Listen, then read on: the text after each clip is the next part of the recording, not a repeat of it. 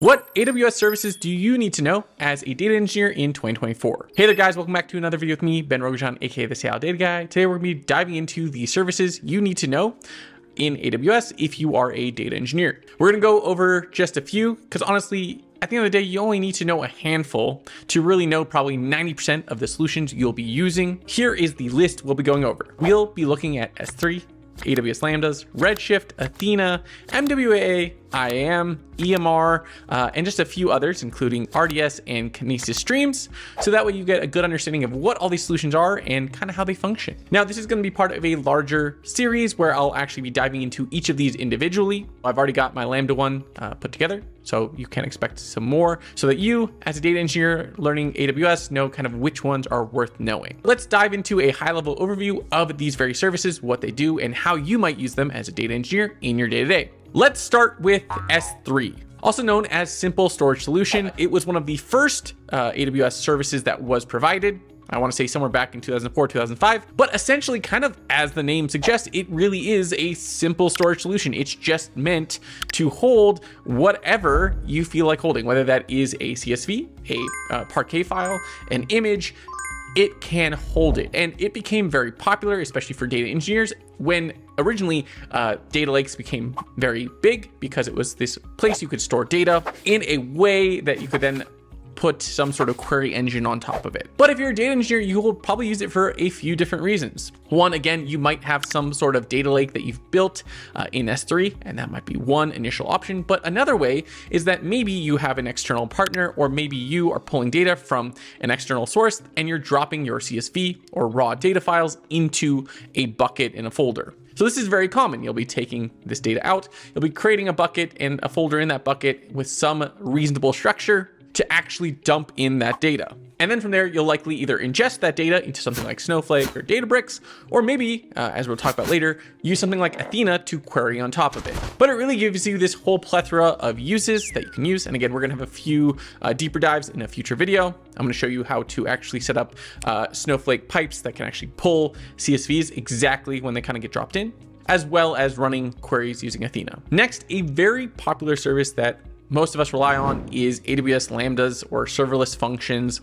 The reason being is that they're very similar to the way that you might have set up your old cron jobs, where you might have had some simple scripts or even a more complex system developed in, a few scripts that was then kicked off by cron essentially at some time in the day. Lambdas essentially let you have these scripts without having to provision an entire server, right? Like the other option is you could spin up something like a server, which is EC2, and have those scripts live there. Or you could just have these serverless functions kind of live without any designated server to run them. And only when they need to be run will you then essentially find some server that exists that's all abstracted away. You don't need to worry about that. That will then run your script.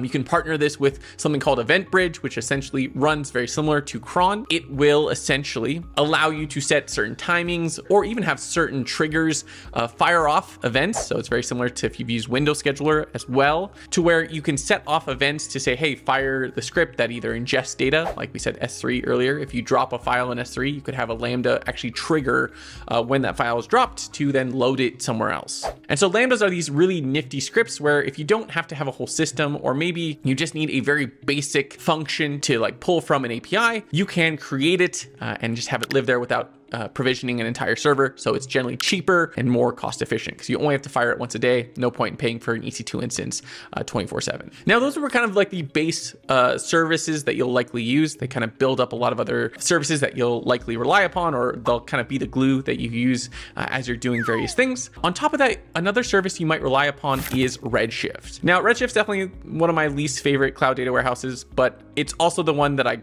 came into. When I came into the data world, there was kind of this interesting transition period where there was a lot of people on-prem. So I was working on Oracle and SQL Server. There was a lot of Hadoop. So a lot of people were trying to figure out Hadoop, how to set it up basically themselves, or using something like Hortonworks. And then there was also Redshift. And so I spent a ton of time learning Redshift and how it was set up and how it was very nuanced, right? Like, it does provide the benefit of being a cloud service. So you can spin up a petabyte, essentially data warehouse. That's kind of the thing that they sold it as initially. That would be very functional and work really well in terms of being able to process these large data sets. Because again, it is this cloud data warehouse that is essentially based on Postgres, if you look far enough back. But it was personally at the time very tied still to some of the conventional thoughts of, you'd often have to set up a certain size Redshift instance. So if you ever had to migrate, you'd run into issues. Or there was always these weird things like instead of running a merge statement like many of us might be used to, you'd have to do an upsert, which involved 2 or 3 tables, essentially just to try to both insert and update data at the same time. But it really was, I think, the first kind of cloud data warehouse that people started to adopt. I think BigQuery and Redshift came out around the same time. I'll put up a timeline here. Overall, I definitely think Redshift initially had some of that market share that a lot of people were relying upon it. And it's still heavily used today.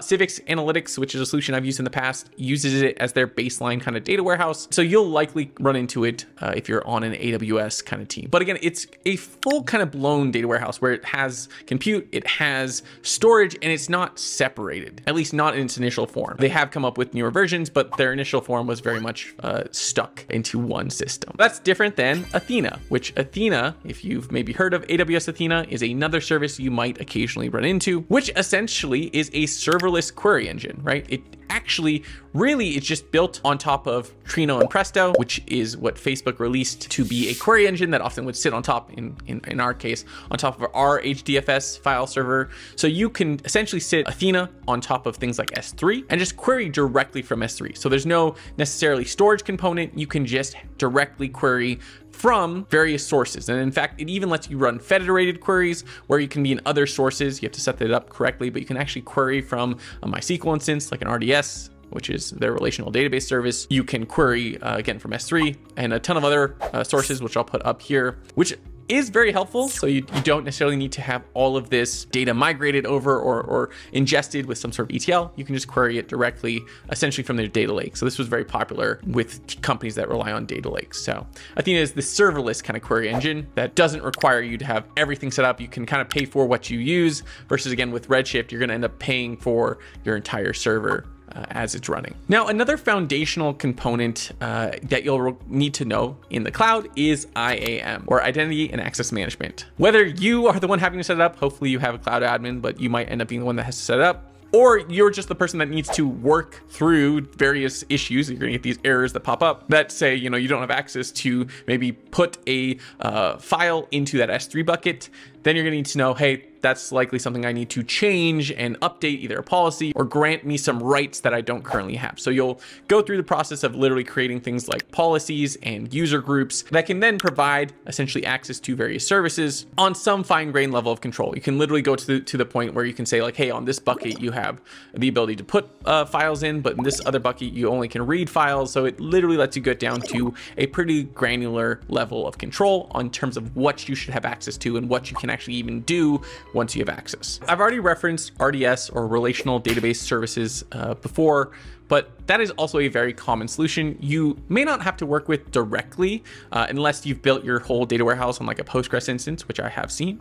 But more than likely, you'll have sources that exist often in these relational database services, which AWS essentially allows you to pick from a plethora of various databases, whether it's MySQL or Postgres, even things like SQL Server, you can actually spin up in these relational database service setups. So that way you can actually be running them in the cloud and often support your application through these services. Again, you can set up your data warehouse using something like Postgres or even SQL Server, but I think a lot of people prefer picking a cloud data warehouse when it comes to finding the right data warehouse in those cases. So more than likely, you will be extracting data from these databases, meaning you might have to set up some things like whitelist approval for your IP address if you're trying to extract data, if you're using a tool, especially something like Estuary or Fivetran, where you will have to extract that data, or even if you maybe have a Lambda that you're using to extract that data, there might be some need to, whitelist that Lambda and where it's running from, especially if it's in someone else's actual virtual private cloud or their actual private network. So little things you will have to know along the way. These next 3 services, I think I see occasionally, but because of various reasons, like other solutions that exist, I see them kind of used less frequently. So things like EMR or Elastic MapReduce, which essentially allows you to have a managed instance of Hadoop or Spark or another similar solution without you having to set up all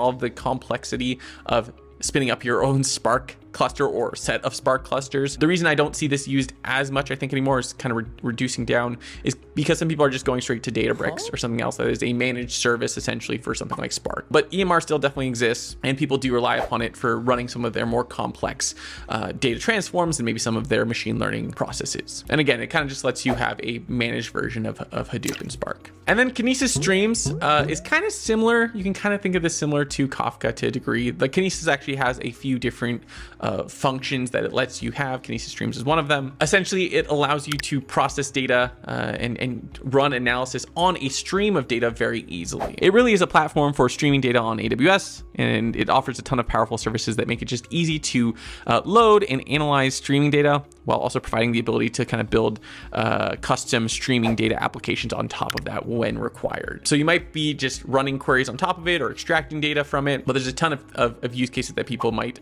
have here. Again, you also might be using something like a managed Kafka instance or Confluent. There's a ton of other similar solutions out there that do exist.